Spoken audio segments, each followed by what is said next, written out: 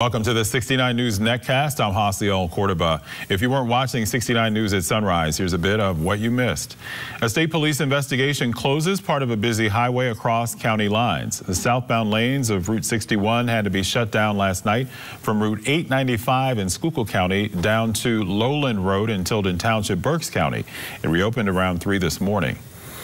Lancaster's police chief says the officer who shot and killed an armed man Sunday acted appropriately. The chief told WGAL the officer was being pursued by Ricardo Munoz with a knife. He says the officer didn't have time to de-escalate the situation and responded to what he perceived as an imminent threat. 2 coronavirus cases have led a Northampton County high school to close for a week. Argyl area high school is closed for 7 days as advised by the state health department. 69 News viewed a letter from the principal which said 2 school community members tested positive.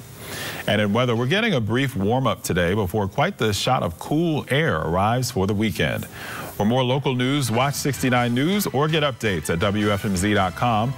With the 69 News Netcast, I'm Argyl Cordoba.